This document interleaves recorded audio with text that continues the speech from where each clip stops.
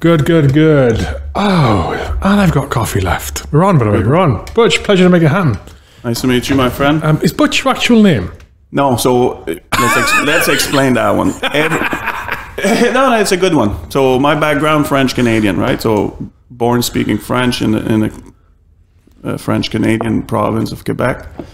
And my last name is Bouchard. B-O-U-C-H, right?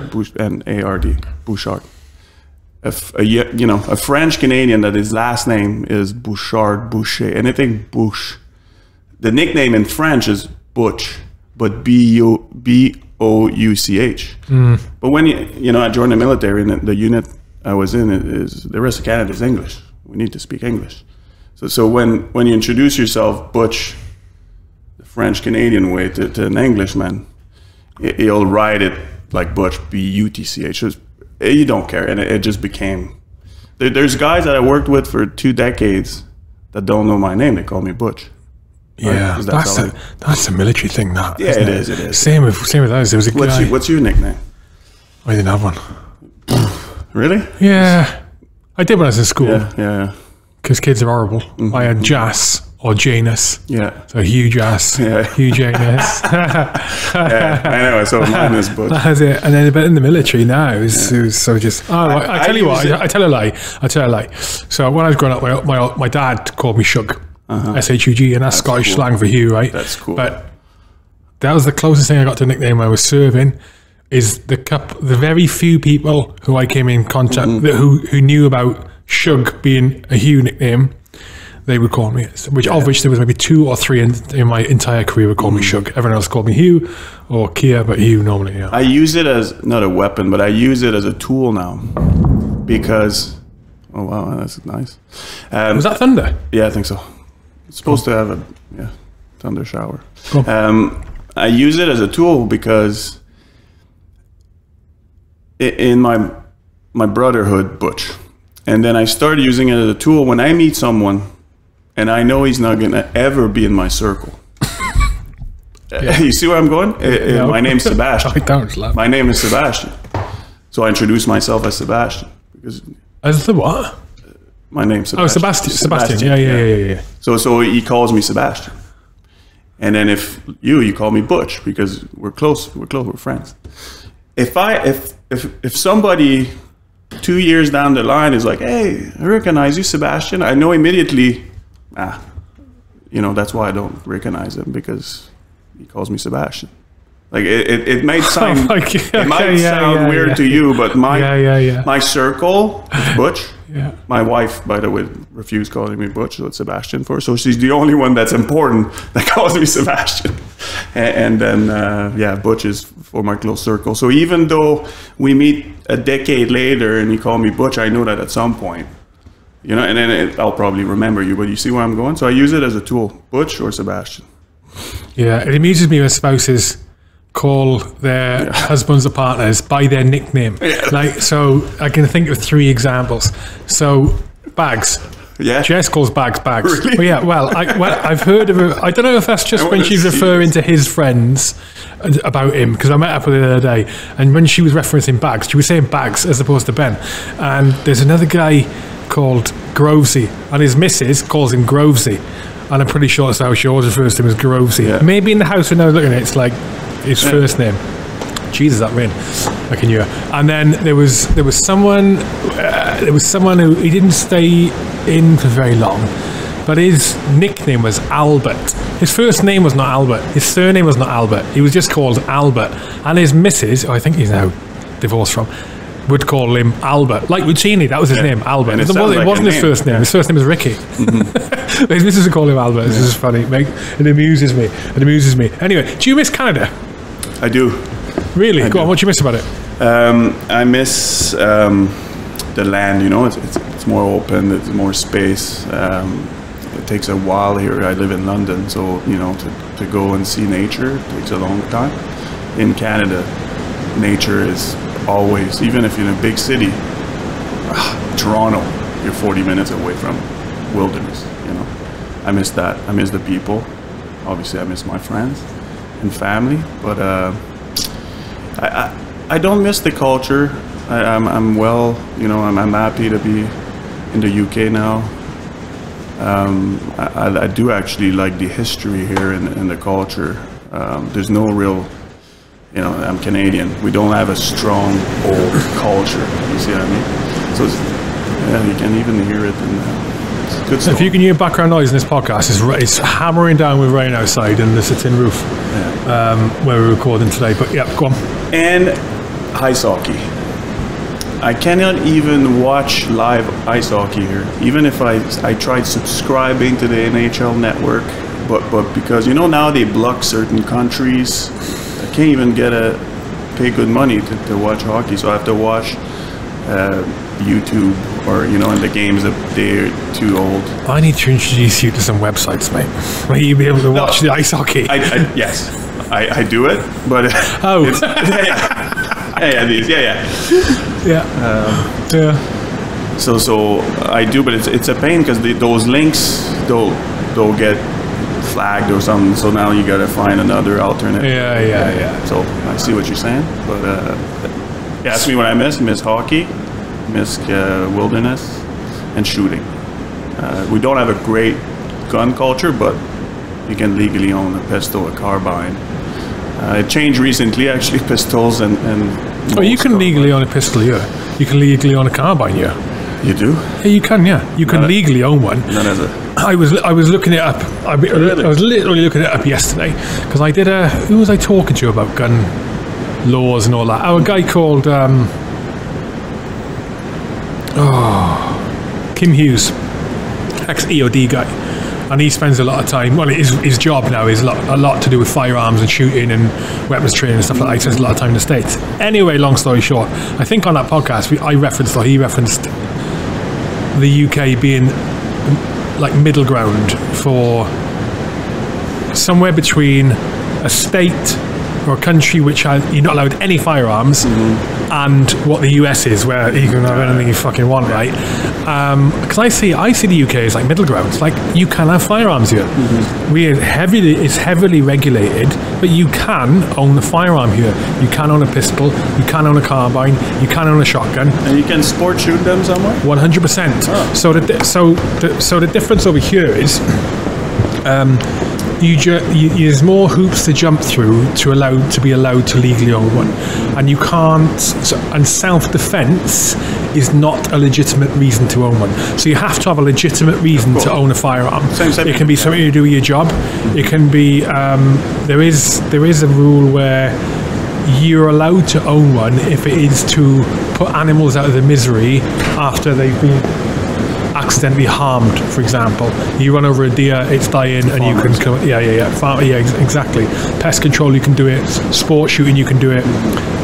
So you can do it, and pistols and stuff like that. But of the different types of firearm, for example, pistol, they're like you can't legally own a 9mm pistol, for example. You know what I mean?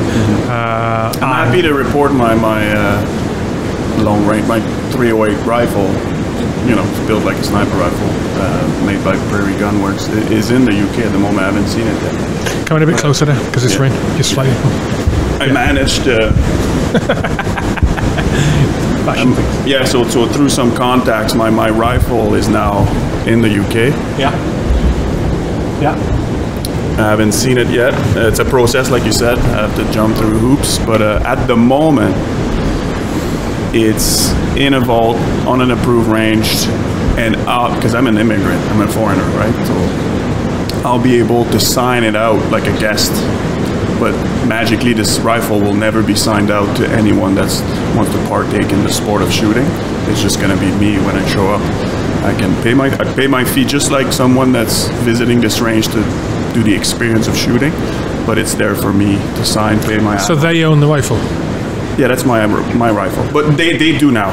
So the range owns the rifle. Yeah, right. Yeah. That's a good system. Yeah, look, it's through. I got a pretty robust network in the shooting community in Canada, and it happens that a guy that I know does business.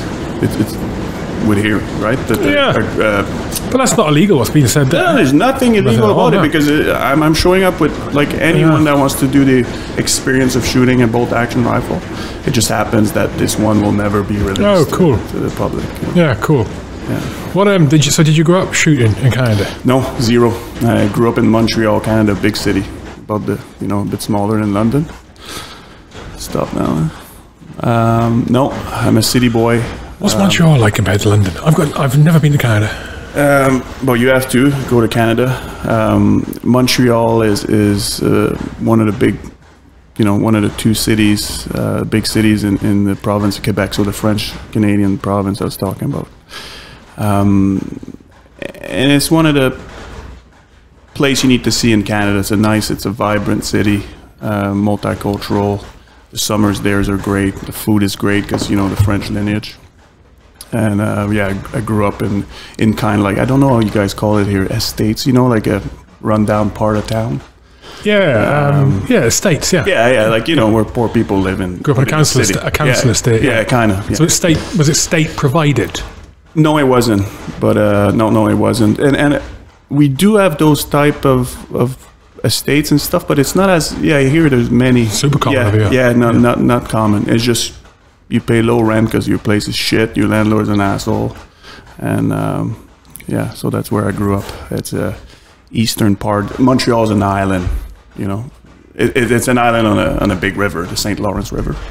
It's a huge island, but it's on a river. Right? Is it really? Yeah, I'll show you on satellite imagery after. So you can. How wide's that river? Jesus. Not that wide. Look, at some points, K. It's a huge river because it connects all the way to the ocean. Yeah, it goes inland. Quebec City is on the shore of that big river. Yeah, look at it. Quebec City is on the shore of it, and then Montreal is an island. If you type Montreal, Canada. Montreal. Sorry, people, I can't show you this. Montreal, Canada. Let's have a look. What do you think, just on that subject of council houses, for example, like state-provided accommodation, what do you think about that? So you're aware of the system over here. Yeah, what do you think about it compared to in Canada? Well, it's good idea or bad idea? You need to help people that are struggling. A lot of people, just like here, I'm sure they take advantage of it. I'm not saying it doesn't exist, but they will not. I don't think they provide us with free lodging, but you get free money, right, from taxpayers. So that's a big thing, and there's a lot of. I'm lucky my parents weren't scamming the government. We were legit poor, and they were getting some money from the government to pay rent, to pay food, not much food. I was one of those families that, I don't know, at Christmas, you get Christmas baskets, you get 2-3 days worth of food from the church. That's why I speak to God, is because I basically got semi-raised, because my dad had to work so many jobs at low pay, but to make a living, I barely see him.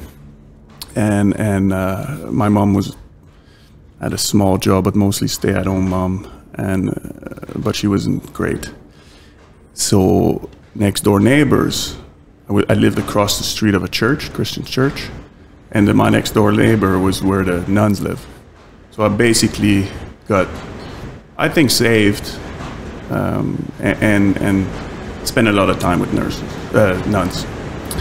And obviously they would bring me to church, and I understood religion and the spiritual, and we'd pray together before dinner, that kind of stuff. So so honest living, honest upbringing in the city, no hunting. We kind of have explained that. Why did I join then is this part of Montreal.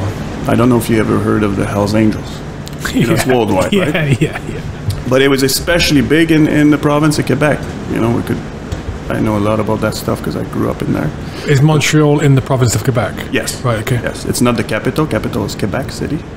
Montreal is the second biggest, city. Actually, in size, it's bigger than Quebec, but it's not the capital. So I grew up in a neighborhood where the Hells Angels, the French-Canadian Hells Angels chapter, was kind of their hood. It's the place that they are. And they're actually like Robin Hoods, because they need to recruit from the street. Robin Hood, right? Like, takes from the rich, gives to the poor. That's not what they were doing, but they were really nice to the poor community, throwing barbecues in the summer. So you grow up thinking they're heroes. You know? So would you and your family would go to these barbecues? Me as a kid with my friends. So what were they like? What would? You know, when you grow up and you don't have how do you say, idols, or you know, you just live in a rundown neighborhood, and there's a lot of crime, there's prostitution, drugs, and then you see these guys that have cool motorcycles, they're jacked on steroids, like that becomes automatically like, oh, I want to be like that guy. Oh, these guys are cool. Plus they're throwing barbecues in the summer in the park, and I can get a free hot dog, and there's music, and you know, and I'm talking young, I'm talking like, because when you live in a place like that, your dad's away a lot. He can't really be a father, and I had a great father, but he's away. And then your mom's not doing well, and then you're just in the street all day. You know, at 6, 7 year old, the park is 3-4 blocks down. I just spend the whole day. And it's the old, you know, 80s, 90s, right? Like, go out when it was okay. Yeah, come home when it starts getting dark, right? Yeah. I lived it at an extreme level. I was on the street with my friends, becoming street smart, and making sure, you know, that I go back home. I saw a lot of stuff. But anyway, going back to the Hells Angels, now they're your heroes, and you kind of aspire to be like them, right? And they were honestly really good, really nice. You're a young boy. I'm saying, like, from 6 to 10 year old, let's say, you know, and then they're just, because they're crime, right? So they see that you'll be a teenager someday. Yeah, I don't think it's that overt, though, is it? It's like when I grew up, I just think when you're talking about it, it's not, I don't mean overt, it's not that sinister. It's like, so the church or religion does a similar thing. Yeah. I'm saying churches. I understand what you're saying. So in one of the places where I lived when I was adult, so I grew up Roman Catholic, going to church. My mother used to make us go all the time. Like, at one point we're going every Sunday, and then anyway, so I brought up religion, and then when I was an adult, when I was married, there was, I remember on the estate that we were living in, not estate like house, on the housing estate that we lived on, the local church, the vicar, or whoever he was in the church, he did basically, like you described there, a barbecue just for the community. Anyone could go. Didn't matter your creed, your skin color, your age, or whatever. You could go, and it was just cool. And it's such a nice thing. But I don't think that's done like with the active intention of we need to recruit. I think it's like with the Hells Angels as well. It's like there is a rule here. We do good. We do good for the community where we can. Like, we'll guaranteed be one of the Hells Angels thing, as you experienced. Same with the church. We do good. We are here as generally as a force for good, blah, blah, blah, blah, blah, blah. But I think that kind of, those actions have been set in stone way back when they realised, you know, these are like, this is how we need to get people on board. I mean, we recruit people. And they're just two examples of two organisations. How many other organisations do it? And it is definitely... The government does it. Yeah. And regardless of how it came about, definitely not a bad thing. Definitely not a bad. I mean, was that a bad thing? You going being around the Hells Angels at that time? It sounds to me like a right cool thing to do. As a 6-year-old, 7-year-old, with my friends, we'd eat as many hot dogs as we can. Were they trying to push drugs on you? No. That's what I mean. I've never saw any.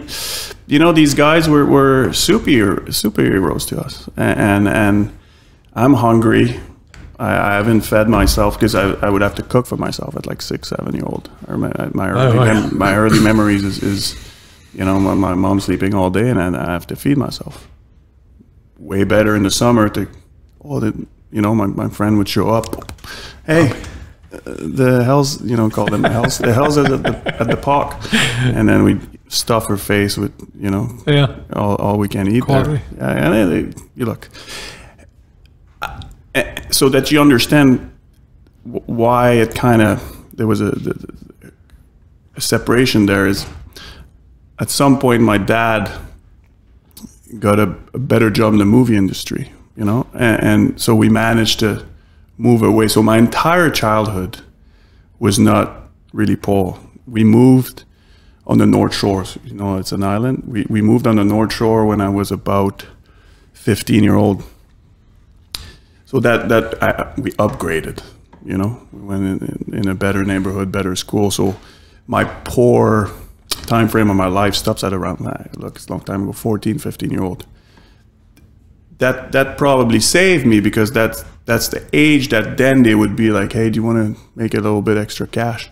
Of course, it's a crime organization. So, but I was there in the time frame that they're putting the seed in your brain that, hey, we're a good organization. You need a family. You need a brotherhood, you know? I was craving that at a young age. Therefore, I ended up in the military. But yeah, we managed to move. My dad's a smart man, so he worked hard to manage to network his way into a good paying job. And then we moved out, better neighborhood, better school. And then I took a different path, right? The nuns I was talking about, they were smart also. You know, I think the youngest one must have been in her early 50s or whatever, you know, old nuns. And throughout this time frame, I'm telling you that I'm living basically on the streets almost, except my bed is in a flat.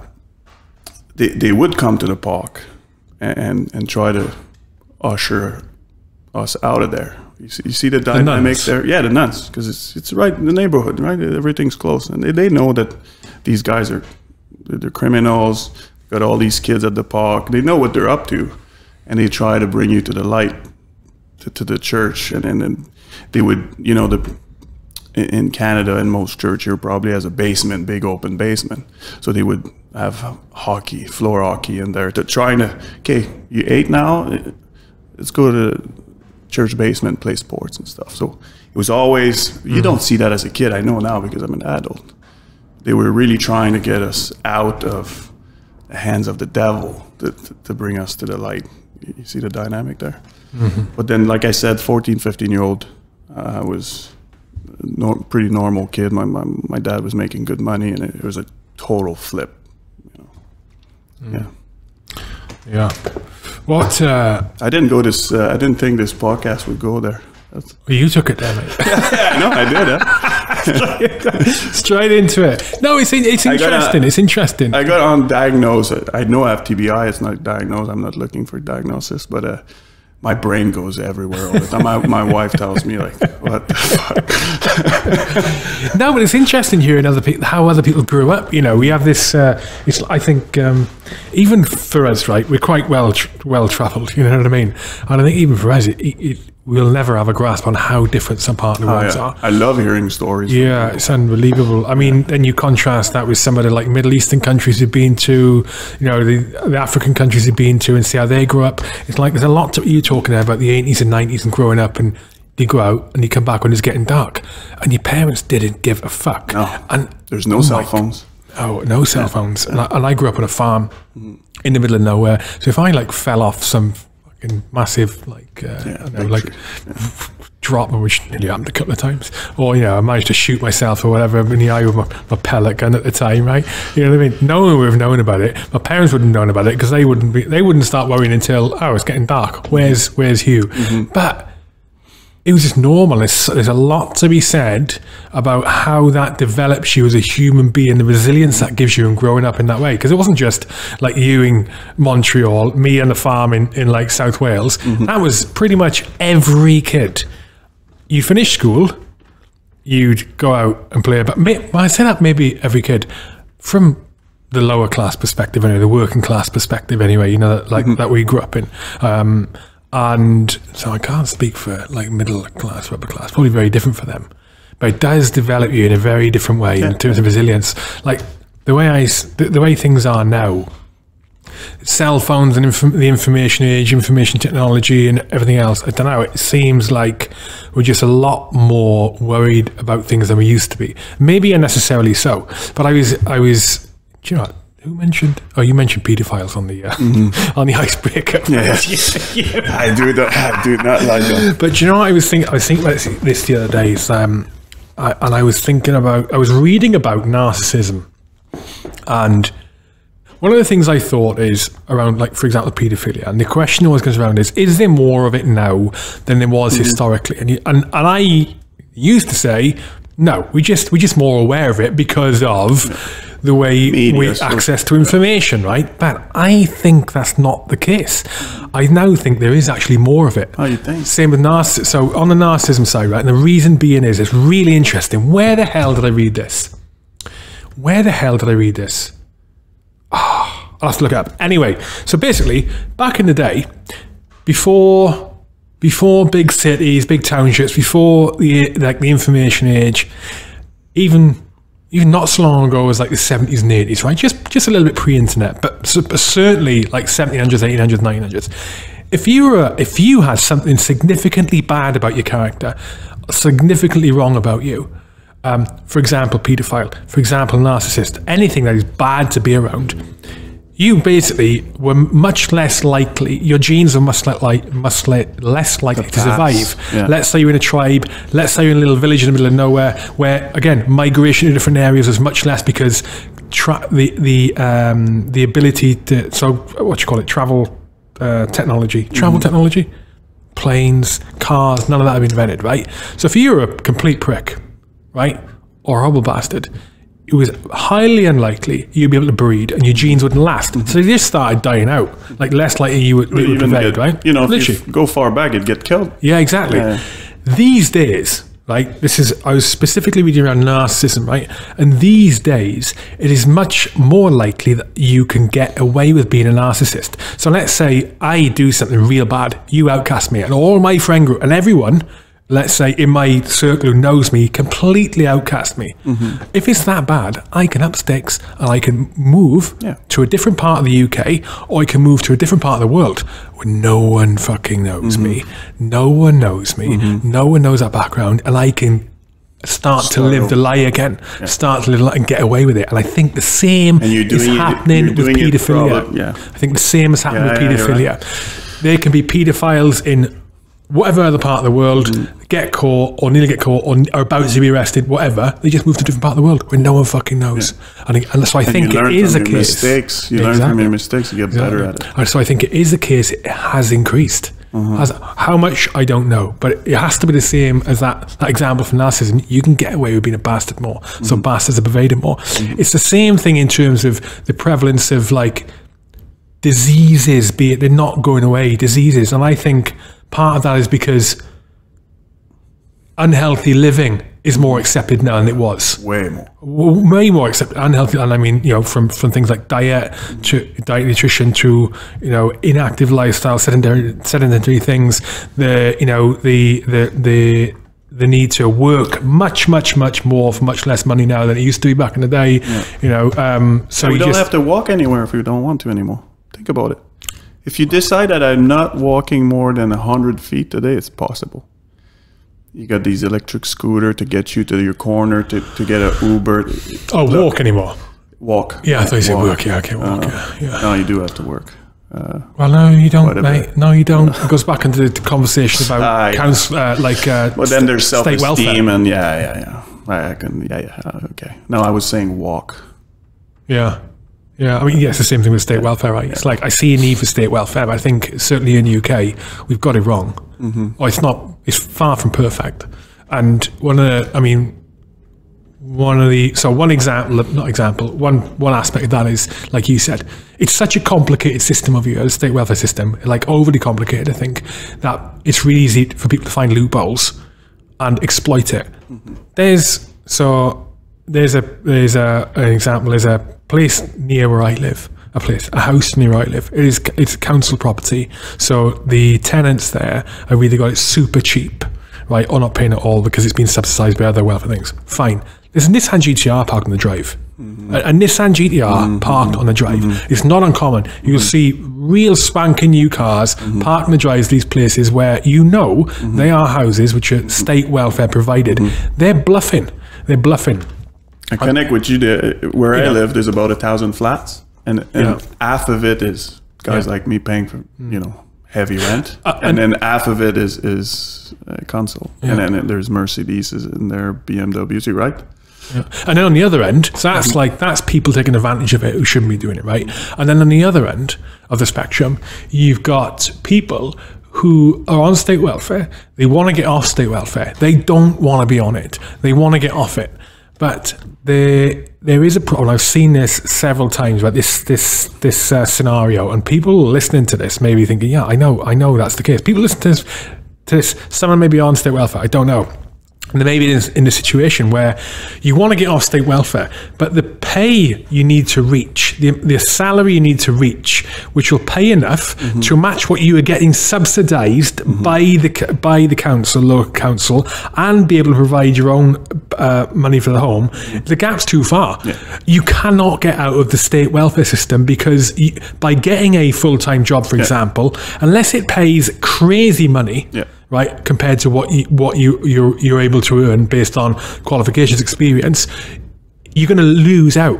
So you get off the state benefit system, you get a full-time job, you're lost money. You all of a sudden can't probably afford, lose all the benefits. It's fucking crazy. The benefits, right? That the state gets. And in that situation, and I know people in that situation, and it's not good.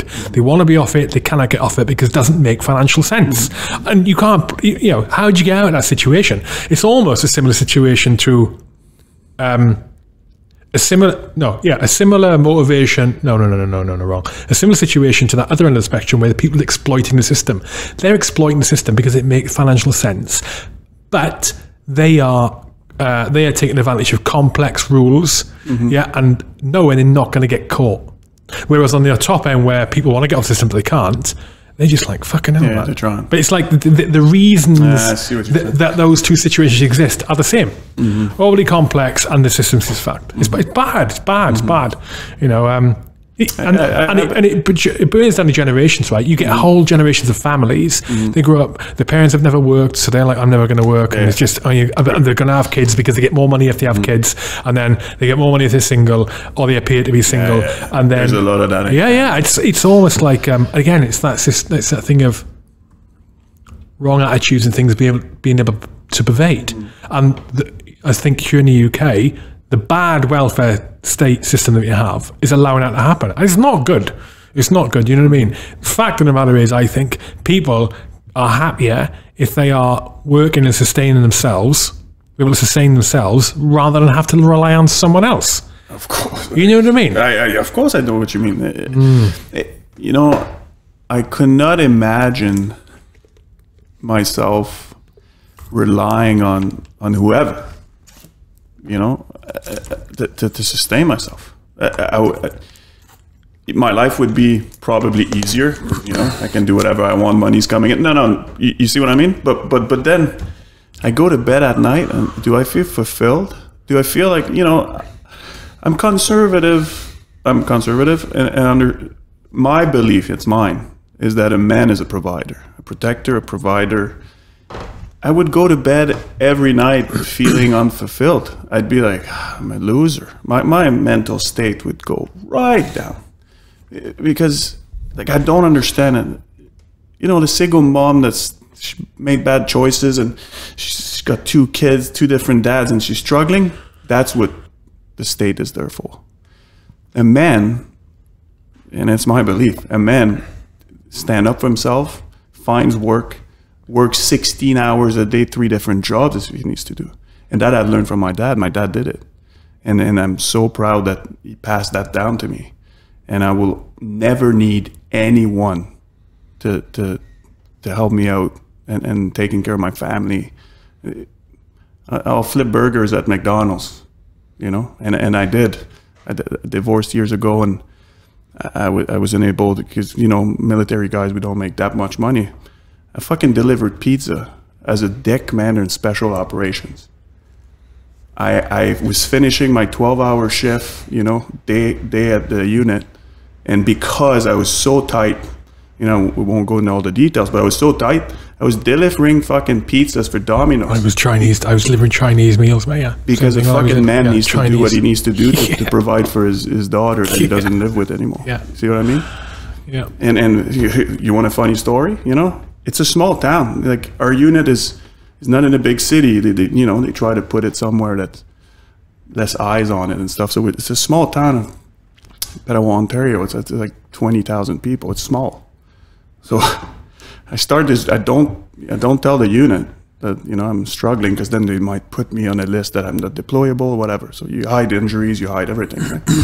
and I got my little Domino shirt and my hat, and I'm starting, and they're teaching me what to do, and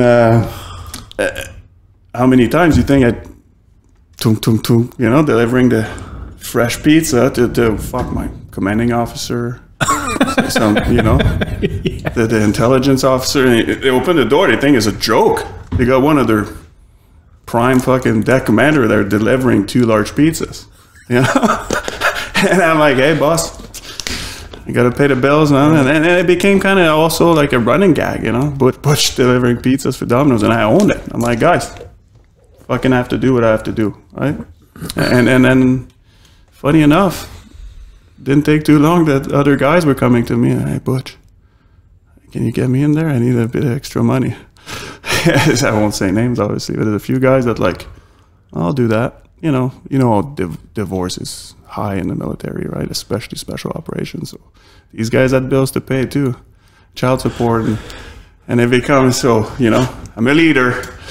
I was the first one in there, and then there's some guys that were like, "Yeah, I made fun of you, but does it pay good? How much does it pay?"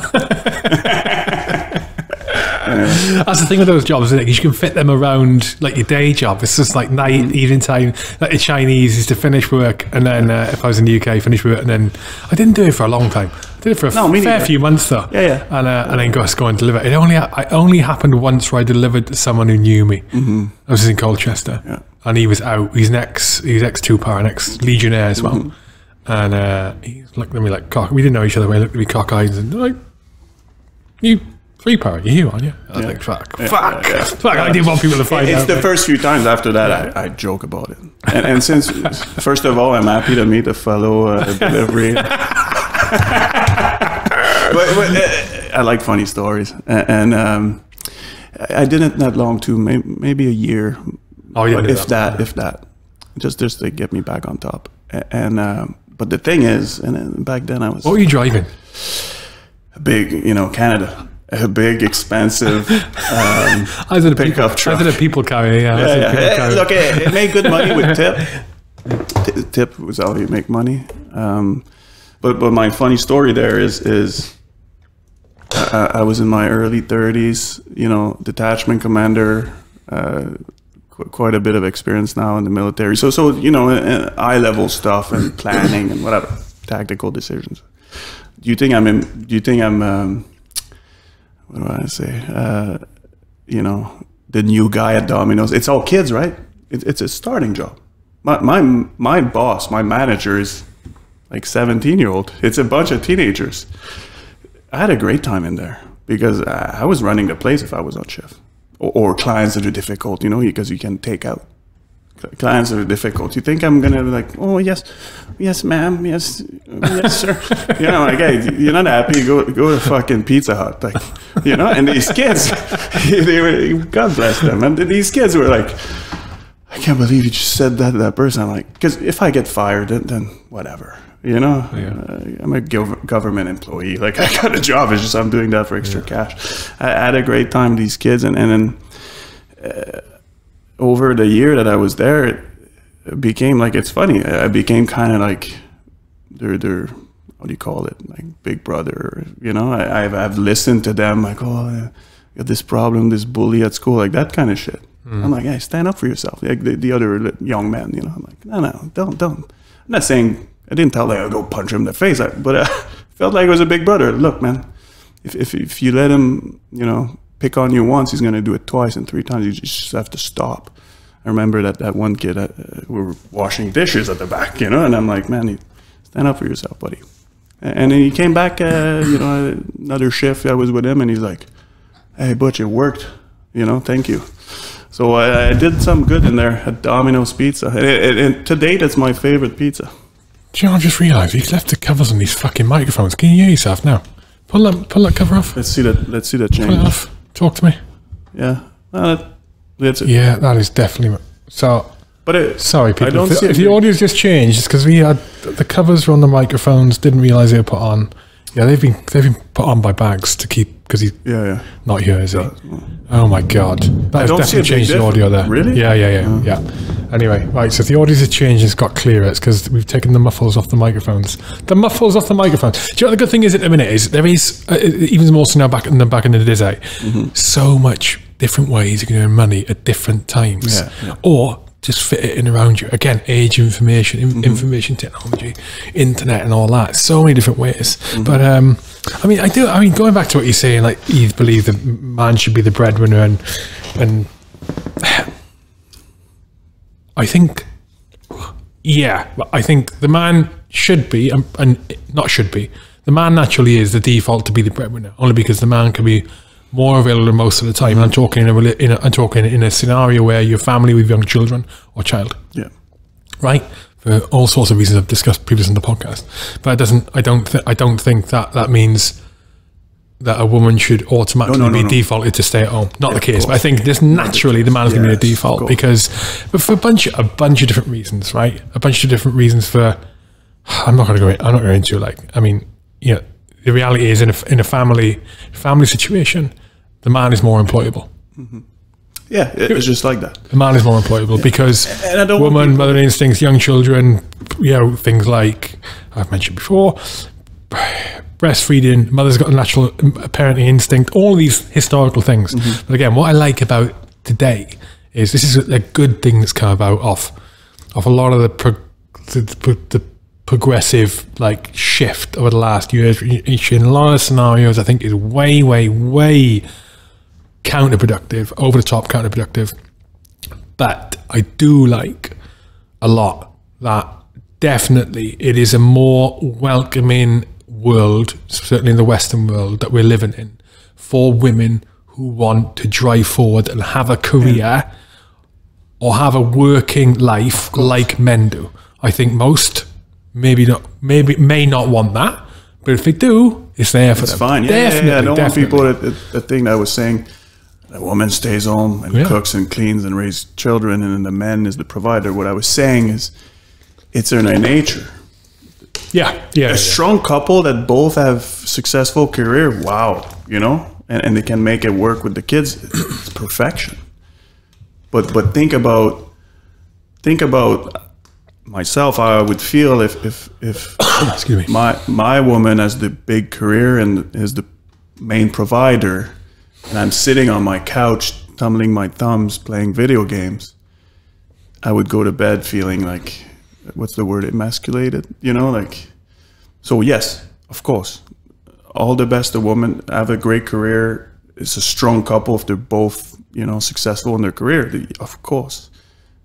But the man, for sure, he doesn't need to make more money or provide more than his woman. But why he needs is that? Why? No, I'm saying he doesn't need to. But as long as he feels fulfilled in whatever. I thought you said he did need to. No, right? he does need to provide and have this basic instinct of the man that's providing something. I'm not saying he needs to be above, but I think that it's in her genes to it's natural. Provide. Yeah. Natural. Yeah, thank you. I think that divide it'll get less. I don't think it'll ever go away. It would only go away if men all of a sudden were able to have babies, right? Yeah. Which they're trying. I'm deadly serious, they're right? trying at the moment. Or if that's the only way I could see it. Or all of a sudden. But okay, let me stop you there, my friend. Don't. It's a great discussion. Don't you see it nowadays a little bit though that there's men that are happy to just do nothing? That'll always be the case, though. Okay, maybe because of media and stuff, it was less, advertised before. No, but I think that's always been the case, though. You go back to the discussion we were just having, right? You couldn't be either. So, if you were, it's the same for female, right? If you were a woman back in the day and you didn't want to have kids, when I say back in the day, we're talking thousands of years ago, or even maybe hundreds of years ago. If you didn't want to have children, or you were unhealthy, or perceived to be unhealthy, then it's highly likely you weren't ever going to breed, because that's what men wanted. And on the flip side, right, if you were a man who was not energetic, or who was, not energetic, who was not able to work, who was not able to hunt and forage, who was unhealthy, it was highly likely you were not going to breed, because it's not what was attractive, because it was not good for evolution, which is where we are now, right? But so back to the subject of like more men who are not like traditional men, is what you're saying. But I think that's because it's easier to live now than it was. I get state welfare being one example. More access to food, resources, shelter than there used to be. Easier access to it, right? Cheaper in some regards, right? Less effort needed to get your food, for example. You don't have to go and hunting bears. No, not bears. You don't have to go hunting for chickens and meat and foraging, not foraging, farming crops and all that. You can just go and buy off the shelf at tuppence, right? So I think you can get away with being lazier. Or being less active. Being less active. But that means that does mean though, that for people who are in the, especially for men who are more traditionally minded in terms of, or more driven, instead of that like get up and go about them, it does mean they're much more likely to have a more prosperous life than what the lower activity counterparts are, I think. Currently I work with a lot of wealthy men or women, millionaires, billionaires, and this new career of mine for the last almost 5 years, it opened my mind a lot on how can I explain that? But before I was privy to this world of the rich and wealthy. Maybe I had a bit of misconception, because I've never experienced it. I would be like, trust fund millionaires, and once the grandfather makes millions, then the rest of the lineage is rich and trust funds, right? There is that. But I also, and maybe it's just luck, but most people I met at the moment, they work hard for that money. Even if they made it, probably because it's never enough, they need to make more. But I'm watching men and women just on the phone, business all day, up early. They work, and that's why they're successful. I will never, until you prove me otherwise, that all the money you got is given to you by family, whatever, I will not make that judgment again, because I can see how much work it is to be that successful. Yeah, I mean that. But, and again, maybe it's pretty recent, right? The last 5 years. Maybe I'm lucky that I didn't get to see one of those. Everything got spoon fed all my life. The ones that I saw so far, I can see the amount of work that needs to be done. That's what I'm saying. No, I know what you mean. Your entrepreneurialism and graft. And that. I mean, even with the fact, you're right. I mean, obviously, it does exist. I mean, it does. It does for sure. My first experience of it was in the military, and you meet certain units, certain regiments, and you meet certain characters, and they're literally born into. And it's just, I'm just explaining my first experience of it, which happened to me in the military, right before any guards people kick off. And there was at least one or two that I met, and they were born into a lot of money, but there's still graft there in terms of maintaining it, but much less so. Much less, yeah. Like the entrepreneurs, 100% fucking graft. It's not blue collar work, right? The work I'm talking about it's high stress, but no physical work. But I'm privy to conversation or deals that are multi-million, and that comes with stress. Well, what would choose an easier life, do you reckon? Elon Musk's position, or Elon Musk 15 years ago. Let's say Elon Musk 15 years ago, right? His life is more stressful or less stressful than the life of SF operator like yourself? Great question. I think on average, across like the 5 years in the same time period. I'll answer this question with my really personal opinion. I would take, from what I'm privy to so far, I would take the gunfights and the risk to life I was in, blue collar kind of simple, you know, 1 or 0, than the stress that these guys are under. From what I saw, again, the stress level is, you know, it's not the same, right? It's not risk to life, but it's risk to go from hero to 0 like this. Well, and in a way that is, I take my life. I take that quality before. of life. I have no will to have to deal with other people's money or your own millions and making calls that either you go left, you just triple your money, or you go right and it's all gone. Yeah, I take my life before that. I can see the appeal of it, though. I can see the appeal of it. It's like I can imagine. And I've run a couple of companies and be part of the running of a couple of companies in the past, and you know, none of them are a success in terms of, well, none of them are a success. And success to me of a company is gets to a point, grows, and someone either wants to buy it and that's you're out, or you are running it and you're making more money than you ever needed, and you know it's growth, it's not dying, right? None of the companies I've run in the past are a success, any stretch of the imagination. But I can see that if I got to the point where one of them was successful, and maybe all that money, and I got bought out, for example, and I'm sitting on X amount of pounds money, and maybe I don't need to work ever again, I would not be thinking, I'm never going to work ever again.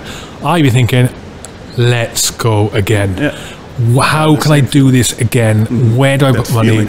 Let's get on board and give myself all that stress again, because I want to challenge, because I want to challenge myself and make people, because the whole when a company goes that way, everyone gets something from it, money or satisfaction or like invaluable experience, whatever. Like everyone prospers, right? And let's go again and do it again. But same time inviting all that stress again. It's the same kind of thing with like the operational tempo, right? You go out, you get smashed. I say you get smashed. You go out, you end up in a smash up, you nearly get fucking killed, but you don't get killed.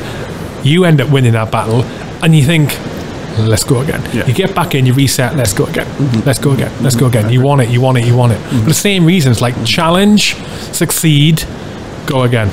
Or stress, challenge, succeed, grow, experience, improve your skill set, learn something from it, reset, go again. Go again. You know, it just becomes what you get. It's what you get used to, isn't it? It's why people want to. You're comfortable in what you know, right? Yeah. So I'm in the middle of it right now. I have so much in the last. We would have done this podcast 9 months ago. I wouldn't have the understanding that I have now about the newfound respect I have for entrepreneurship. So is this the first company you've started? Yeah, ever. With no training. It's the way to do it, mate. It's the way to do it. Remember in the intro I said I'm not a big reader, so I didn't read business books. I am learning as I go, and it's take my 2 decades of army career aside, like this is the biggest challenge of my life. It's not nuts and bolts, shoot, move, communicate, you know, you get comfortable at that, you get better, you do errors, you fix it. Now I'm in a totally new environment, an environment that I have no experience in, and it's the most difficult thing I've done in my life. I'm enjoying it because I love challenges, but wow, on my respect, I was texting a friend not long ago that is a small business, which that person grew it, you know, it's 10-year-old, I think, and it started really small, and then it's getting bigger and stuff, and I just texted, hey, I have a newfound respect for you. You have no idea, you know, what you built, and it's a small business in that town I'm talking about, the small town, but it pays her bills, and she's doing great, and it's a small niche business. That person is an entrepreneur already, where I want to be in 10 years. And I just said, hey, you know, say hi. Her husband was serving with me. I'm like, say hi to her husband, and then, but I want to tell you, like, good for you, because I'm living it right now, and it's not easy. And yeah, so my newfound, any entrepreneur out there, like, keep going, and it's great, because I'm at the start of it, and the amount of work that needs to go in there, and the networking and getting your name out there, it's impossible. Minus if maybe if you buy a franchise of something, then it's all done for you. You pay the cash and then they train you and whatever. But somebody that start something from an idea or right at the bottom that no one knows you exist, wow. And I'm enjoying it, but wow. There's no paycheck. And you're your own boss, right? There's no paycheck coming in. Oh, I'll get paid at the end of the month. If you don't make it happen, it's not happening. It's beautiful to me. I'm enjoying the Do you know what's underrated? Just thinking about it. Do you know what's underrated? People who, all of those like independent contractors, self-employed guys and girls, mostly guys, in like, for example, the construction industry. And they got just self-employed. They're a one-man band. Yeah. And that is them month to month, job, day to day, job to job. They haven't got a salary. They haven't got some pension plan. They haven't got like health, like some health plan they provided. They're literally going from job to job, to job to job, and they do that just normal. Like they don't even put. They don't. I don't know. It's like a cultural thing, isn't it? They don't need to put the stress tag on it. That's what they do. Yeah. That's the industry. That's what you do. Crazy. Like, I would find that really hard. I did some job, like the worst job. The job I found the hardest, the most degrading in a way, was it's sales basically, business to business sales, and it was only commission based. There was no salary, there was nothing, and it was door to door to door, and you'd have to. The target was you're trying to hit 100 and verbally pitch to in person. It's not on the phone. I think the target was 150 businesses a day, mate, a day. In the door pitch. This is like cold calling, going into an estate agent, for example, going into a fucking cafe in some cases, going to a museum, in pitch out, pitch out, and you'd have to try and hit. It was 100, 150, maybe even 200 businesses. Fried. Your brain is fried. And then fried, mate. Fried. And you're going in, right, and you try and deliver this pitch in the same like tempo and the same enthusiasm. When you do the first one in the morning, my God, 150th at the end of the day. And all you're aiming for is to get 4 or 5 or 6 sales on average a day, right? Now, the reason I say it was so degrading, you work out the rejection rate on that. Let's say it's just 100 businesses I was trying to hit. It was at least 100. Well, the rejection rate is like 95%. Let's say I only want 5 to say yes. 95% rejection rate. And I was doing that at a point where I was really low a really low point in my life. But also, like, my background, I've always been a high achiever. I've always done things at the just happens to be the case. Just because life circumstances, I'm not saying I'm fucking gifted in any way, shape or form. I just happened to be in the right place at the right time in the right industry, like in the military, and did things, and I did very well in a lot of the things I was doing. Go from that to 95% rejection rate. Honestly, it was soul destroying, and I cannot ever do this again. I have a newfound understanding of what you're telling me, because you would have told me that a year ago, a few months ago. I would have sales is an art form, mate. People are fucking great at it. Working for the government, it's all I knew, right? I joined at 17 and I retired at 36, 37. I turned 40 this year. 35. Anyway, and that's all I knew is, in Canada, you get paid twice a month, 15th and the last day of the month. What? Twice a month? Twice a month, 15th. When you're in the military? Yeah, that's how the pay cycle is. You get paid Is it the same in Civvy Street? Huh? Is it same in civilian jobs? No, it's all different in civilian jobs. I'm saying a soldier get paid. It's every soldier from Why whatever. Is that? It's just how the government pays. It's a monthly salary, obviously, but they divide it in 2. You get paid on the 15th and the last day of the month, either 30th or 31st. That's all I knew, right? And then here we go, idiot. At 39-year-old, I decide, let's do this. Get out. No clue how I'm going to do it, but I'm self-employed now. Right? Well, how come you ended up joining up in the first place? But if we go back to what we were talking earlier,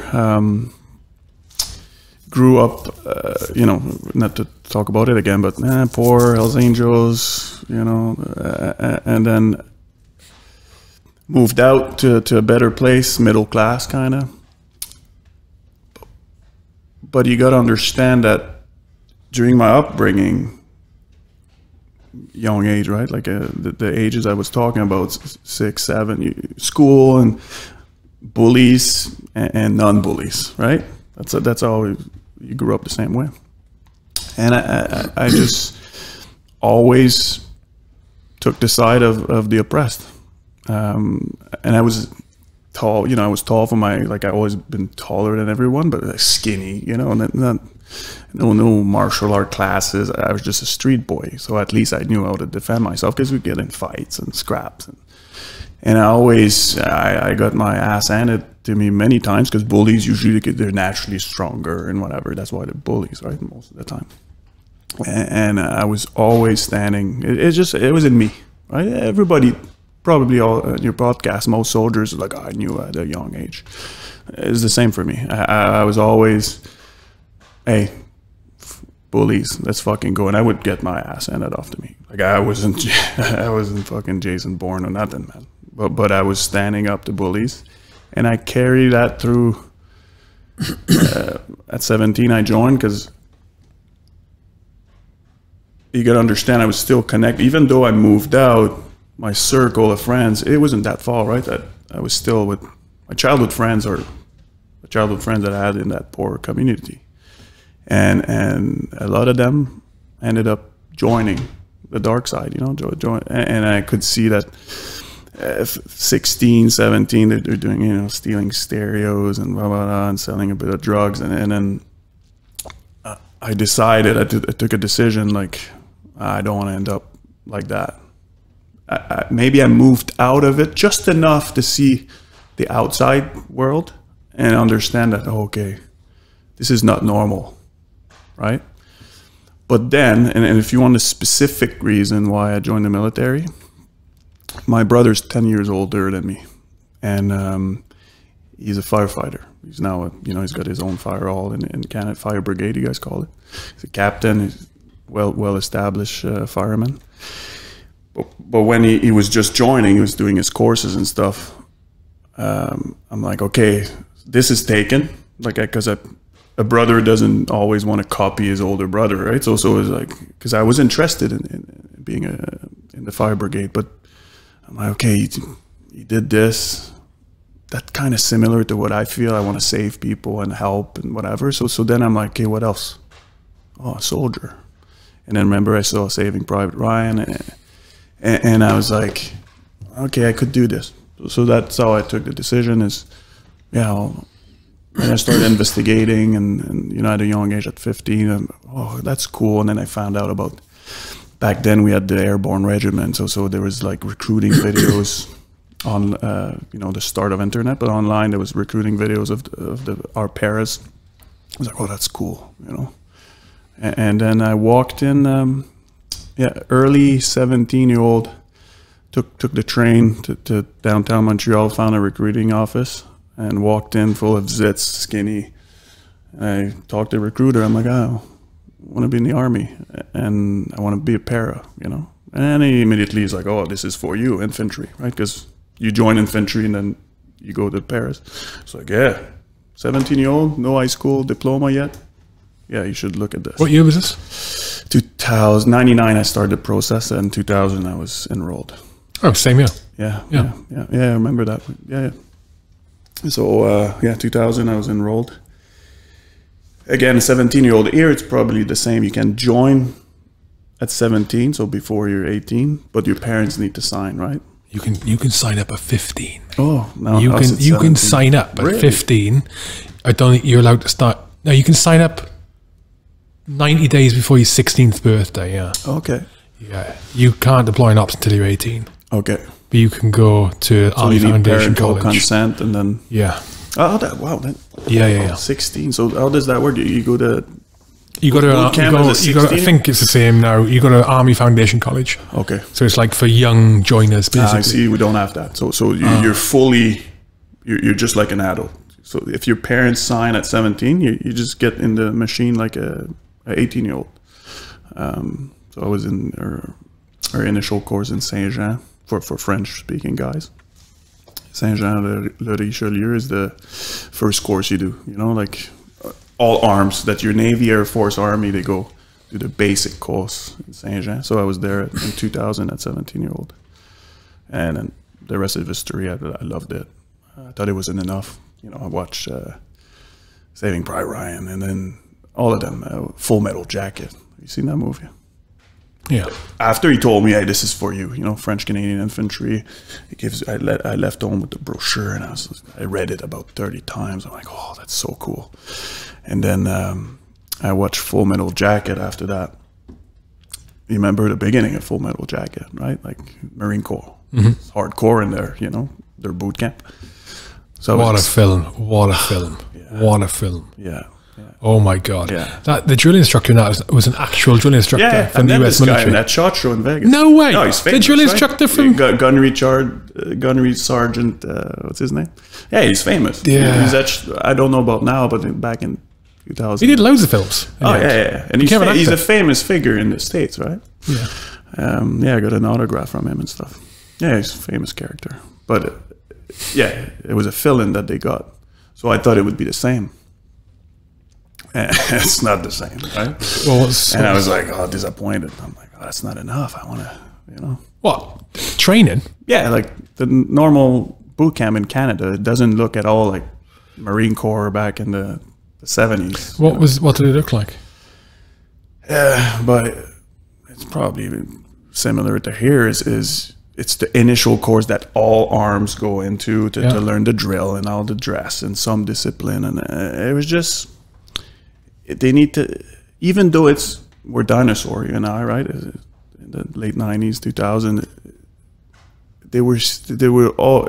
I know now that it was almost the machine was already in the process of inclusivity and less hard, you know. So it wasn't like that for me. No, you weren't like that, mate. Look, maybe because I was fucking horrendous. Maybe because I was expecting Full Metal Jacket. No, yeah, maybe. There's people that were crying. Don't get me wrong. Like my class, we were actually lucky because anyone that joined the military goes through it, Navy and Air Force and Army. Usually it's all mixed. You get a class of 30 and then you go through the 8 weeks process or 9 weeks process. But because there was so many applications for infantry that they ended up putting we were a rare course of 30 candidates that were all going to go infantry, right? So they actually decided to push it a bit more to get us ready for infantry school. So I did get it harder than probably the other platoons that were all mixed, right? But even there, I didn't find it hard. Interesting. It's an eye-opener for a young teenager to have to do your bed perfectly every day, and they fucking smashed everything around. But it was not at all what I expected from all the movies, right? That's a good thing. Yeah. One instructor that we had, he was the only instructor because it's all mixed, right? I remember my detachment commander during the entire course was air defense, and you know, he's an alcoholic, I could tell, because I'm street smart, and he had a big red nose, and he smelled like booze in the morning. And he wasn't scary looking. And then that other detachment commander, and you'll never hear this, but Robert Ains was his name, and he was a great mentor at first, because he was in that airborne regiment I was talking about. It was disbanded by then, but he served in it. And immediately I'm like, I want to be like that guy. He's probably on the roids, but like huge mountain guy, fucking muscles. And he's the one that would put the boot to us. Right? Yeah. But the other instructors, one was Navy, little fat, short. You know, I'm like, you don't look like in the movies, you know. It's an eye opener for a young kid to see that. Because I've never been around soldiers before them, so I'm like, there's fat people in the military. Interesting. I didn't know that. As a kid, right? You're like, so naive. You think about how little you know when you make the decision to join up to something like that. Yeah. I remember when we were on our first exercise in inverted commas. It was like basically our first night, like in the field. Yeah. And I distinctly remember asking the section commander, the instructor, if we were going to be having a fire. Because I got brought on a farm, go camping, have a fire. I was so, because I hadn't sort of It wasn't something I always wanted to do, military. It just it only popped into my head in the last sort of in the year or two before I actually joined. Excuse me, before I actually joined, mainly because of lack of other options and some other like personal things I know. I was a fucking weed. I wasn't happy with myself. Yeah, are we gonna have a fire? And he just looked at me, didn't even answer. Thinking, what the fuck are you on about? A fire? Yeah, not very tactical. I want to say something too, because it connects to what you said, that I got the boot at my boot camp, and I did, but not that much. Is from my experience now, I think I'm a pretty experienced warrior.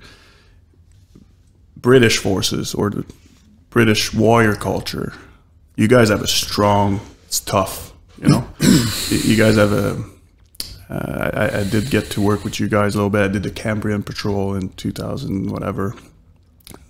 You guys are hard as fuck. That's what I'm saying. I'm not saying that Canadians, we have a great warrior history, right? World War I along you guys, World War II, Afghanistan, Korea. We know how to fight, but our warrior culture within our military is not where you guys are at. And I know that. Oh, what's the difference? What do you mean? Like an example I just gave you, there's a lot of fat. We have not as much as the Americans, but it's more. Oh mate, we have unfit and overweight people. Not as much as Canada, my friend. I tell you, I live here now. I'll point you to some units. There's certain units. But I tell you, man, I've watched it. Have a look on TV for the King's coronation. Yeah, you'll see them. No, just harder culture. I just told you when we were getting a coffee before this, the two Kansoff guys that are here for coronation this weekend, and they're doing drill from 4:30 in the morning. SF operators that we don't do drill ever, and they're drilling for the last 10 days. 5:30 in the morning to 7 p.m. at night, and there's some, I don't know what unit is leading it, but some sergeant major is just hard as fuck yelling at we them. Wouldn't send SF on the drill. It's Commonwealth, right? I guess he was telling me, this guy, there's a bit of everything. And they pick, I don't know what they did wrong, like I told you, I don't know what they did wrong to get on that detail, but there's two guys here that will be on part of the parade or whatever tomorrow. Yeah, and they're saying, it just connects with what I'm saying, is you guys are hard, and I work alongside all retired British guys now, and the stories we share, and it's just harder, parading around. And yeah, I think that's just down to the length of history we have with it. I think that's it. It's like it just but I mean, on the subject of drill, mate, like most units in the British military are at most average at drill, right? At best, average at drill. There's only a couple which are like ninja at it. There's only a couple which are ninja at it, and they're mainly the guards units, because they again, that's the one I see in London and stuff. Yeah, there's a few different regiments that rotate through that. But they're mainly guards units, and they're ninja at it. And again, that's down to like history of it. It's down to a bunch of different factors. Oh, 1 second. Right, we're back. We had some unexpected visitors, but we are back. Right, what were we talking about? Warrior culture. Yeah. We were talking... drill. Yes, there's only a couple of units. Who like I say a couple, there's a few who are like ninja at it. And that's because they do the ceremonial stuff at various locations, mainly in London. And they'll do it for like 2 years, mate. They'd be like, for 2 years, their role is ceremonial duties. Here, so we're in London now. 2-year posting. 2 years, but I don't know. Some people enjoy it. Yeah. Some people don't. There's something called in Quebec City, so the capital of the province of Quebec, where all the French infantry is based, on the Quebec base. There's 3 battalions there. And the 2nd battalion, maybe if there's military guys that would understand, Vendue, that's the nickname for the Royal 22nd Regiment. That's the French Canadian infantry regiments. And their nicknames Vendues, because Vendeur is the number 22nd, and Anglos they can't pronounce 22, so they say 22. So that became her nickname. I don't know when it started, but if you refer to 22 in Canada, they'll know you're speaking about French Canadian infantry, whatever. But the second Royal 22nd is responsible. There's a citadel there, back from when France and England were fighting for the country. The last battle, that when you guys kicked the French ass, it was the last battle was in around that citadel. So it's an old fortress basically from the 1600s, and there's a lot of ceremonial stuff taking place in the summer mostly there, and the second battalion is responsible to man this, and it's a 2-year posting that, or I believe so. I've never been in the second battalion doing it, but it's a 2-year. I think that their dress plus our lineage, right? It's the same ceremonial dress, the red uniform tunic with the, how do you call the big bob? The bearskin. Yeah, the bearskin. So the bearskin. Yeah. So it's the same out there, is it? With that? Yeah, because of our Commonwealth lineage. It's a royal. My infantry battalion it's a royal from Royal 22nd Regiment. Question: is there much of a cultural divide between French Canadians and Anglo Canadians? There is. It tapered down, and let's take my grandfather for example. So in the before World War II, early 1900s, the French Canadian that we have our own province. How could I relate it here? Irish. We were the poor class of Canada as a whole, right? You guys, French Canadians. Right? Yeah, you guys won the war, right? Back in 1600s, you guys won. France didn't. France didn't. So we became kind of like the poor community of Canada as a whole. Not anymore, but the prosecuted and all the high-paying jobs. I'm talking about Quebec province. It's like saying England, right? Like the Quebec province, back when my grandfather was a young working man, these guys couldn't get good jobs, all corporate level it was English, right? And French Canadian, I've learned in school to speak somewhat, English. I still can't speak it properly, but it was a thing. But back then, so not long ago, right? Like not even 100 years ago, that French people were seen as lower class Canadian, and blue collar. Now I'm speaking about Montreal. Blue collar jobs were French Canadian because it's a French province, really. Blue collar, and all the management level would be English. If you look at the island of Montreal, the West End is predominantly English, and it's kind of, there's Mount Royal. There's a small little mound on the island, and it's all where the rich houses are, like saying Chelsea, Kensington, like richer. And where I'm from, the east side of the city, where all the French Canadian lived, is the rundown neighborhoods, and not anymore. But back not too long ago, when my grandfather, all the blue collar lived at the bottom of the mountain, and all the rich guys lived on the mountain, and they would own the companies and be, corporate level. And my granddad was a blue collar. So back then, I'm saying there was a big divide. Not anymore. There's something called the separatists, right? You're probably aware there was many referendum. Quebec wanted to separate from Canada and be a country, which is fucking so ridiculous to me.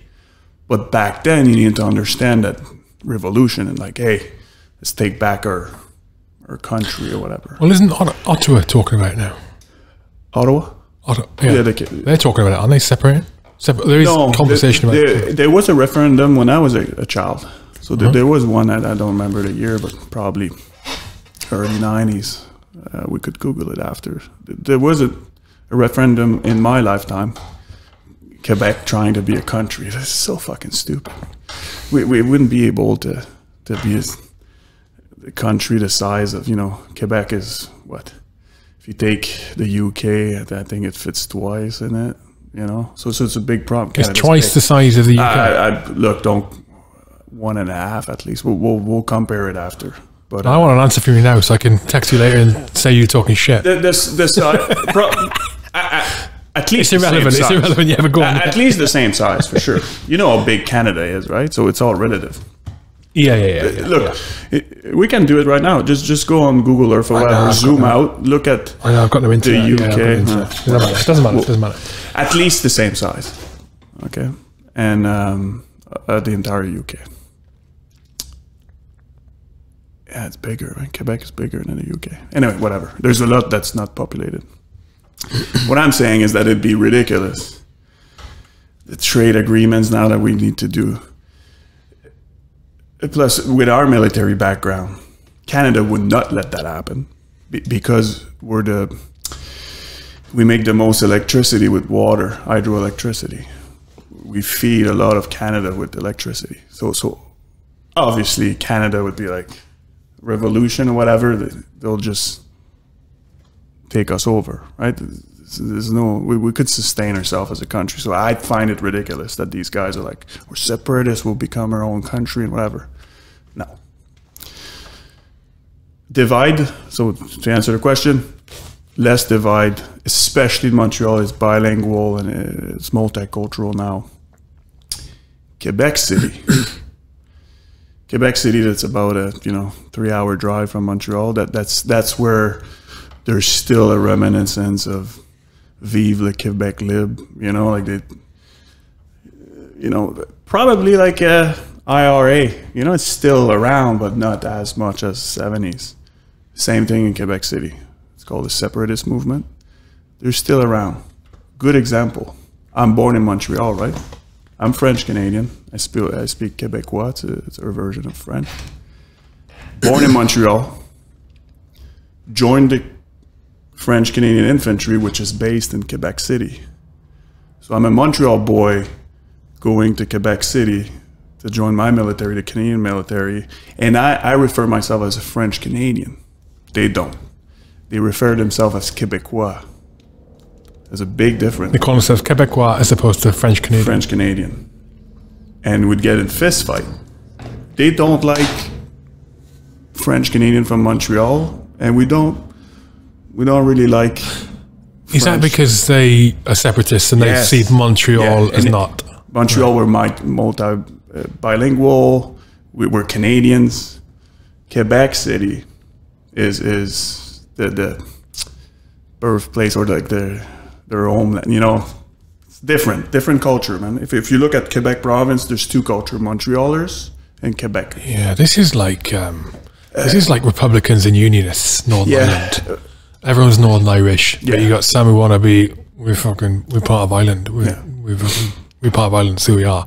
And you got others who are, no, we're part of the UK. Yeah. They're all Northern Irish.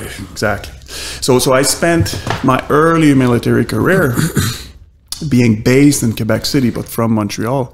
I hated the nightlife and the social life there so much because I was kind of shunned. Oh, you're from Montreal. I'm a young 17-year-old. I want to get laid as much as possible. It was almost impossible there. I would drive every weekend. You get your weekend pass and see you Monday. I would drive the 3 hours to Montreal to be with my people and do my nightlife there. Because as soon as a girl would find out you're from Montreal, not all of them, but most of them, oh, Montrealer, it's probably, look, I'm a dinosaur, like I said, but it's probably like that still. Yeah. Guys get their leave pass for the weekend. If they're from Montreal, they'll go back to what they know. Same province, same language, but I never introduced myself in my life as a Quebecois. I'm French Canadian. So Quebecois, are they quite right-leaning? Are they quite right-leaning, like conservative? Look, I've never been political that much. No, I would say they're pretty liberal there. And again, I'm not a politically inclined guy. Like the job I was doing, I understood that no politician says the truth, and I'm conservative. I vote conservative, but no, I don't. Quebec as a look. The answer from me to you, Quebec is a pretty liberal.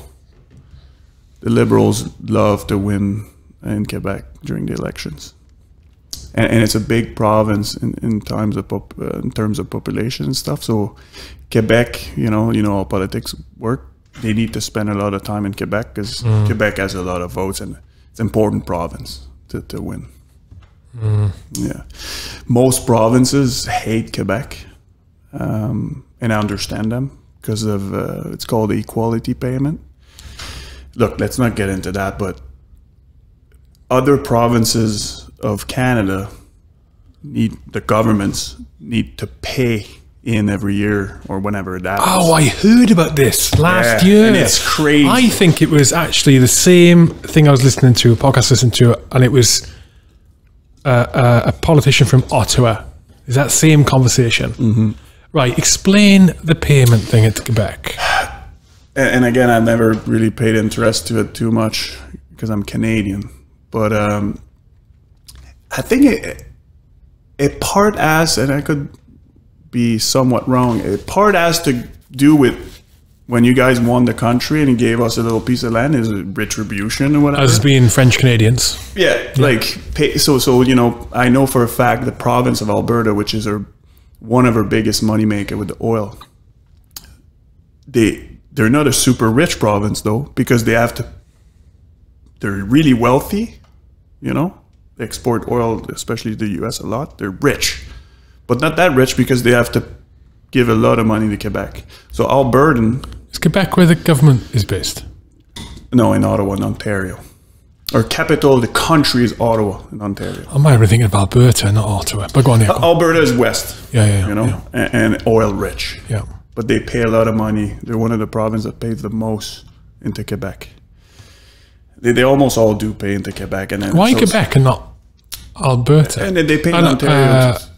Hang on, what's the capital? My geography in Canada is Ottawa. Ottawa, right. Yeah. So why into Quebec and not into Ottawa? They also pay a lot in Ontario. So the two provinces that Canada kind of dislike the most is Ontario, where the capital is, and Quebec.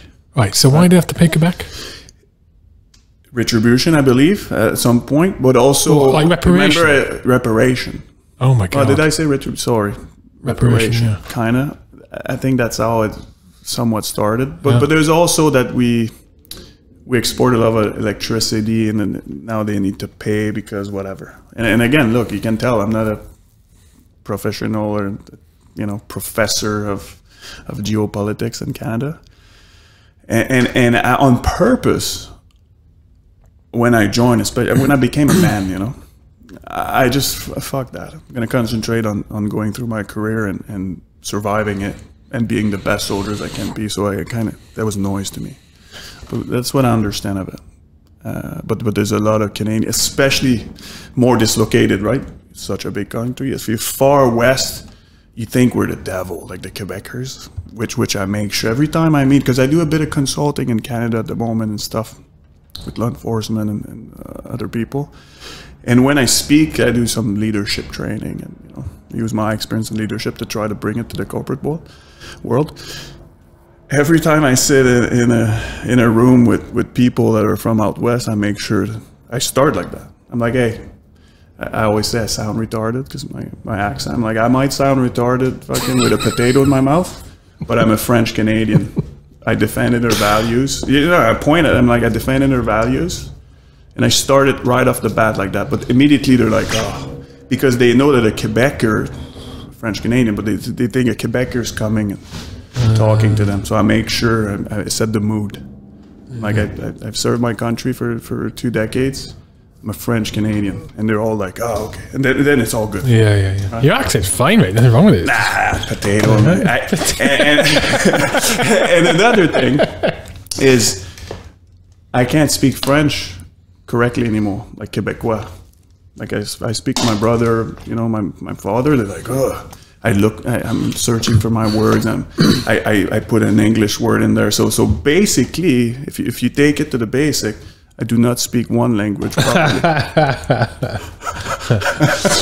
Can't speak English and I can't speak French. It's funny. I go to Paris. You know, it's a short train ride from here. They can't understand me in French. Okay. Plus, they have a hard time with Quebecois. But yeah, so I don't speak any language fully. It's funny. Yeah, but that's another thing. The relationship between Quebecois and French friends. They see us as like bastard cousins. It's funny to me. It's funny because don't give a shit. Oh, right. Yeah, it's kind. You know, when colonization of Canada happened, just like you, we talked about that the other day. You guys sent your conscript to Australia, right? Friends did that. They sent their conscript to Canada. So my bloodline is prisons and women is prostitutes, and it's funny historical fact that I read a lot into. When the King of France said, okay, yeah, let's get some furs and whatever wood from Canada. The army didn't want to go. The officers, you guys sent troops and officers and the proper people. They did like you guys did in Australia. Emptied the prison because it was hard, right? The wilderness and the natives, so they needed hard men. So I'm blessed by that because my pool gene is tough, fucking woodsmen, like basic criminals and stuff, but tough humans. That's why we got along with the natives quite easily, and we survived in this harsh environment. Well, the natives there, Inuits. Up north, there's different kinds, but Indians, like the ones with bow and arrow. Oh, the same in Canada as it was in North America. Yeah. Of course, it's North America, isn't it? It's North America, right? Yeah.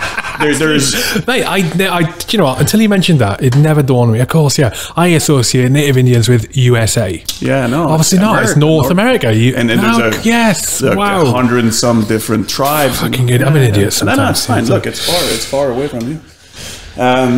Yeah. So where was I going with that? Oh yeah. So the French sees us as the current French because our accent's different. They think I bastardize it's a slang, right? So I bastardize the French, the beautiful, the snooty over there, right? Like the beautiful French language, best language in the world. We're destroying it with my accent. Is it? You think the French is the best accent in the world? French? No, fuck no.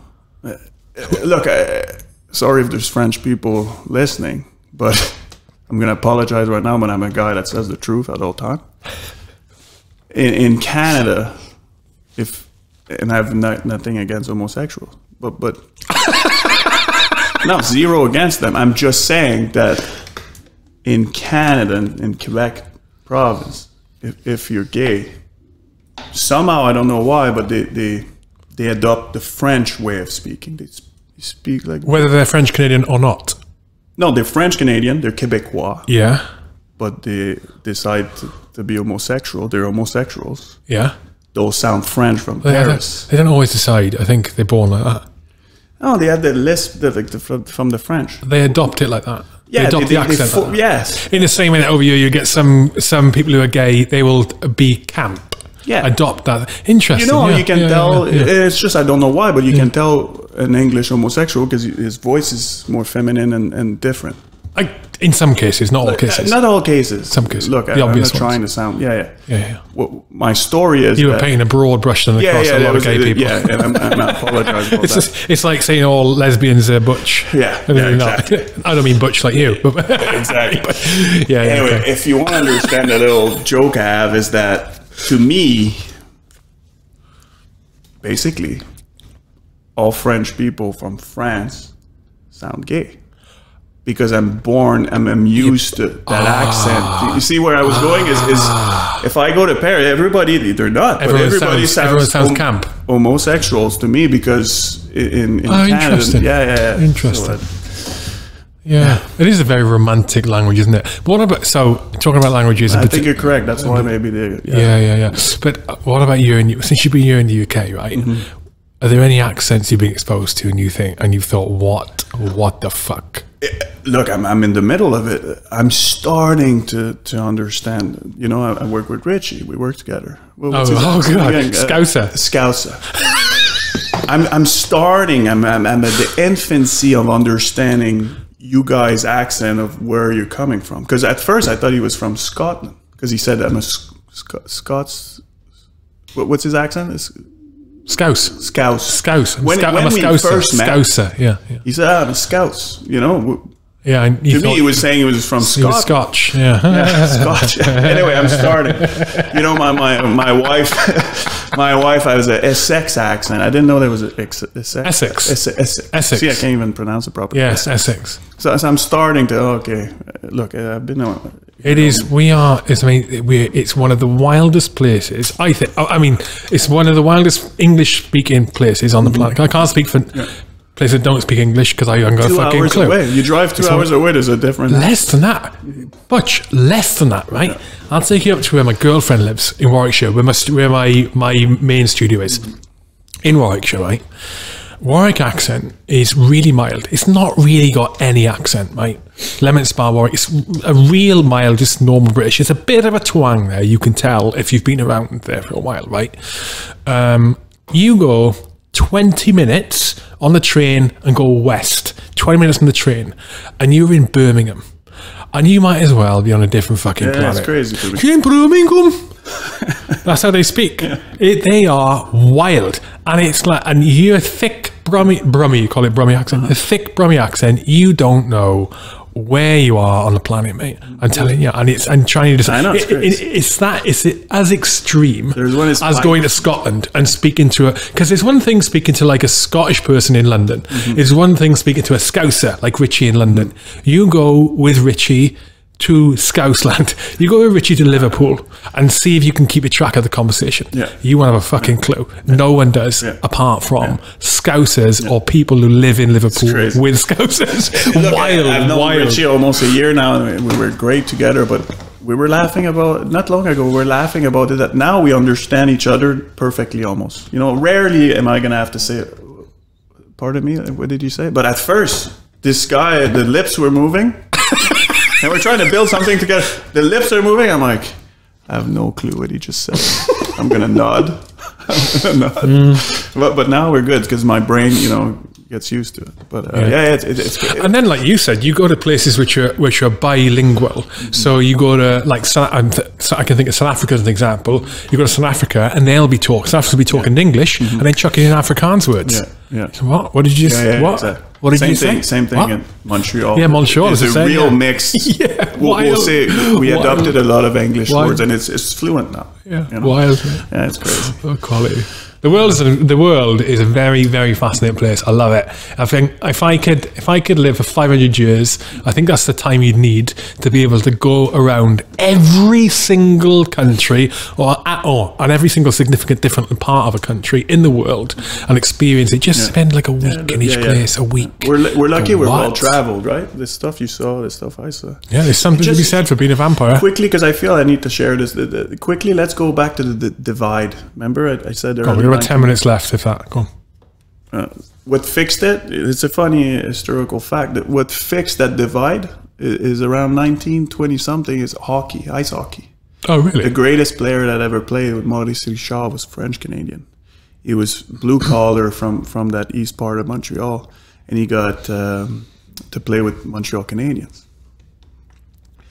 And back then, even in hockey world, there was a divide. The French Canadian players were the best, but they were treated and paid like shit. Hockey players didn't make much money back then, but even then, French Canadian players were the best, were paid like shit, were treated like shit. So you could have a French Canadian player and a Canadian player on the same team. Yeah. The French Canadian would get paid less. Yeah. Oh my God. There's a great movie. I don't know if they translated it in English, but I could send it to you. It will explain the entire thing. Maurice Richard was the first. He was the best player. He was destroying everybody in the league. There was about 7 teams back then. He was destroying everybody, and he was working harder than any other player because English players and the coach and the team owner would not get him protected on the ice. You know, ice hockey is really brutal, right? It's hits. Back then it was even worse. They'd fucking chop each other with the sticks and stuff. He wasn't getting protected. But he was he was the one that was making Montreal win Stanley Cup after Stanley Cups. at some point, the blue collar side, the French Canadian Montreal, did a big fucking riot, you know, to defend their star player. And the movie would explain it better, but they stood by him, and there was a big fucking uproar that the city was on fire, like the crazy shit. Yeah, like a full on riot. It's Quebec. Quebec, in Montreal, the island of Montreal.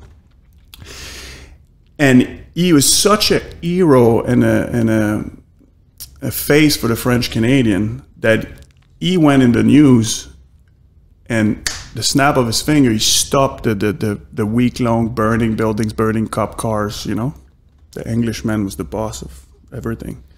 He stopped it. And that was the seed and the start of the English, the Canadian English world starting to listen to the French needs, the Quebecois needs. And it started with hockey, with this guy going on the news and stopping this crazy riot not a riot that lasts a few hours, like it was lost control in the French Canadian population. And he literally, like, my grandfather remembers it. He stopped it. He's like, hey, peace, stop. So we're talking what, 40s, 50s, 60s, 70s? Yeah, 1920 something. Oh, okay. Yeah, Jesus. Yeah. What's the film called? It's called Maurice Richard, but I'm not sure if I owe you to send you a link to an English version. Yeah. I believe there might be an English version. Yeah, send it maybe over. Subtitles. I don't mind subtitles. It's a great movie, and it will explain everything we talked about. It will explain. Yeah, that's interesting. I never knew about that. I never knew about it. Even in the we call it an arena, in the stadium. It was just like back down south in the States, French Canadians weren't allowed to mingle with English Canadians. So in the stadium, there'd be fences. You're on the Quebecois side, or you're on the English Canadian side. On the bus, they're just like racism in the States. On the bus, the French Canadians sit at the back. Like, it was the same. In my grandfather era, ice hockey fixed it. Maurice Richard fixed it. Interesting. With his drive, and he was the best player in the league, getting beaten like with sticks every night, you know. Crazy. Yeah. Crazy. The world was not a nice place. Mm-hmm. It was not a nice place. But we're getting there. We're getting there. Right. What have we not covered? Is there anything you want to plug or anything before we call this a day? Yeah, what's 6 minutes left? Well, 6. We don't have to use the 6. Yeah, I don't need to plug anything. Thank you for having me. My first, no, it's been a pleasure, mate. Reluctant to do any. I'm happy we didn't touch on military career too much. Maybe another time. We'll do it again, mate. I mean, it's a shame we haven't got longer today. Well, I've got time pressures today, but we'll do it again and come up to the studio. My studio. Like big shout to Bags. Big shout to Bags for letting us use the. A brand I stand behind that I should have said earlier instead of Hugo Boss is Ducati, and we're both Ducati fans. Yeah. So I'll write the Ducati up and then. And I've just introduced you to Sunita's Guild. Yeah. T-shirt. Mate, check them out. I will. Promise you. But yeah, come up to the studio up there and we'll maybe, I don't know, we'll try and tie it with an event or whatever up there. In June, mid-June, is a military festival on up there. Rugby for Heroes Festival, which is going to be a big event. I'm starting to get into rugby. What, playing? No, just watching it. Oh, mate, come up. Yeah. Richie's played at the festival. He's the one that's, he brought me to a game. It was England against Italy. I really liked it. Oh, yeah. We'll come up for that weekend. Yeah, okay. Bring Richie up. He's been there before. He knows where it is. And the studio's there. Perfect. We'll do it. Mate, it's been a pleasure. Definitely do it again. Yeah, I did enjoy it. You're an easy one to work with. I'm introvert, so I don't like speaking about myself. And then you are talking shit. No way. It's true. That's rubbish. That's a persona. That's really. I promise you on our Lord. You talk the hind legs of a donkey when we've met before. Because I liked you. How did I introduce myself? Sebastian or Butch? I think it was Sebastien. Fuck off. Fucking liar. I think you assigned a good tag to me only because I was associated with Bags. I think that's it. You know, But he said, "Hey, you're gonna meet this guy. He's a great guy." You know, I didn't have a clue about your podcast. Nothing. I'll let you into a little secret. I thought, because my memory's terrible, I thought it was Dutch. Right? I had you on my phone as Dutch. And I was like, Dutch. You know, I was doing mental somersaults. Like, Dutch or Butch? Is it Dutch or Butch? So also, we met at the bike shed, and the owner of the bike shed, the owners are Dutch and Vicky. So I was like, is it Dutch or Butch? Dutch or Butch? Yeah. And I was like, no one calls himself Butch. It must be Dutch. Yeah. I like said to Bags, Dutch or Butch? She says Butch. Oh, it's Butch. Oh, okay, got it. Yeah, it's really common in Canada, but yeah, here. Yeah, mate, been a pleasure. Cool. And good luck. Good luck with the business, mate. Thank you, buddy.